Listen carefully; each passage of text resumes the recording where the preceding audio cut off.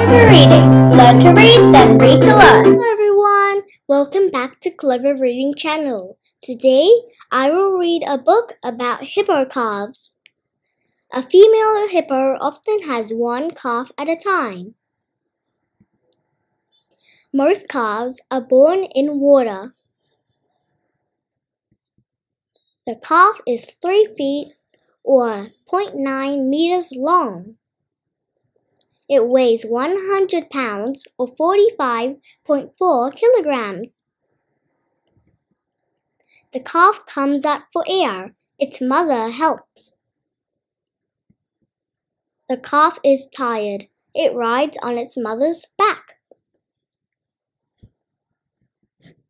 It drinks its mother's milk. It will soon eat plants too. The calf grows fast.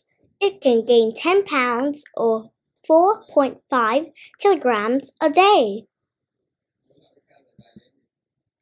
At 6 months old, it weighs 500 pounds or 226.8 kilograms. It plays with other calves. They like to roll in the mud. Now we will watch a hippo grow. First, it is newborn.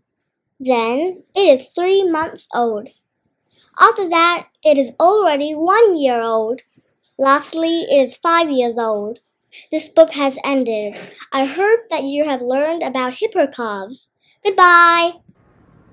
Thanks for watching my video.